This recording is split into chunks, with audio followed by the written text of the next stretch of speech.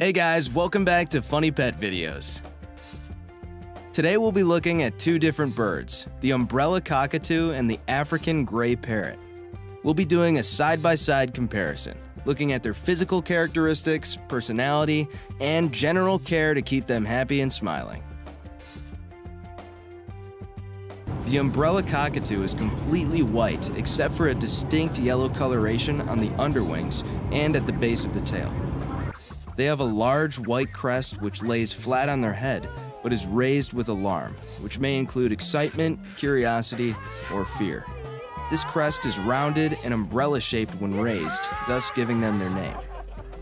Their beak is grayish-black and, like all parrots, is large, curved, and very powerful. Their underwing and undertail are tinged yellow. Adults reach an average length of up to 20 inches with a wingspan of 12 inches and can vary in weight, generally around 700 grams. The African gray is silvery gray in color.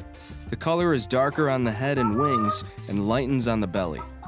Their head and body feathers are edged in white, giving the birds a scaled appearance. Their face has a white mask around their eyes leading to their beak. Their tail feathers are bright red. African grays are generally about 13 inches long with a wingspan of 8 inches and generally weigh about 500 grams. For experienced bird owners, cockatoos can be very exciting to own. However, to newcomers or inexperienced owners, they can be a bit much, as they tend to be very loud and require a lot of attention. They're a very demanding bird that can become self-abusive and destructive if it does not get the attention it needs. While their noisy and energetic behavior might take a little getting used to, you'll still be charmed by all the good-natured fun and silliness of a cockatoo. They are very charismatic and love to play around. There surely isn't a dull moment with a cockatoo. Most bird keepers believe that only an experienced bird enthusiast should keep an African gray. They're complex parrots, highly sensitive, and more than a little demanding. They're also charming and brilliant as they can mimic quite easily. They're creatures of habit, and even a small change in routine can make a sensitive gray unhappy. They are also prone to plucking and chewing their feathers, among other bad habits. African grays are social parrots that need a lot of hands-on time. However, they aren't too comfortable with cuddling. Although, all birds are different, and it all depends on their personality. Umbrella cockatoos are large birds that need very spacious enclosures and need to be let out of their cage every so often, as being caged in can lead to self-harm. A cockatoo's diet is important as they can quickly suffer from the effects of poor nutrition.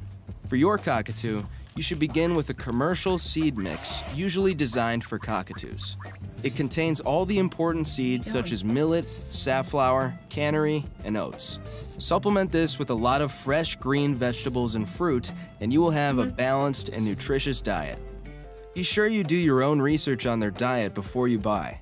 With the right care, cockatoos can live up to 60 years, and some as high as 120 years. African grays also need to be let out of their cage every so often to stretch their wings, but can be a little more lenient.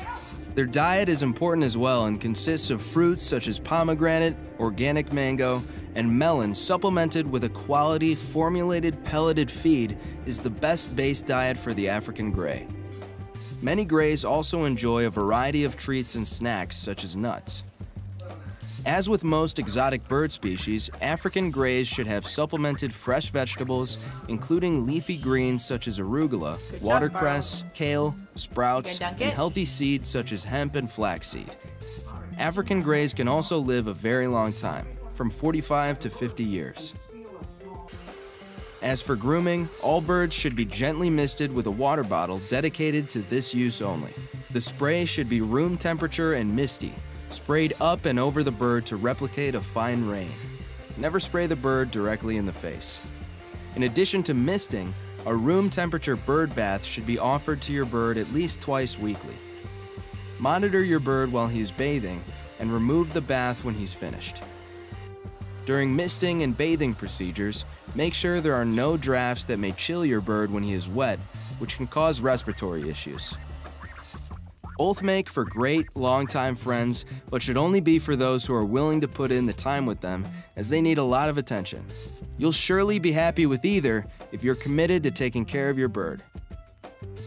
Thanks for watching. We hope you enjoyed the video. Please like and subscribe if you want to watch more videos like this. And let us know if there are other animals you'd like to see side by side.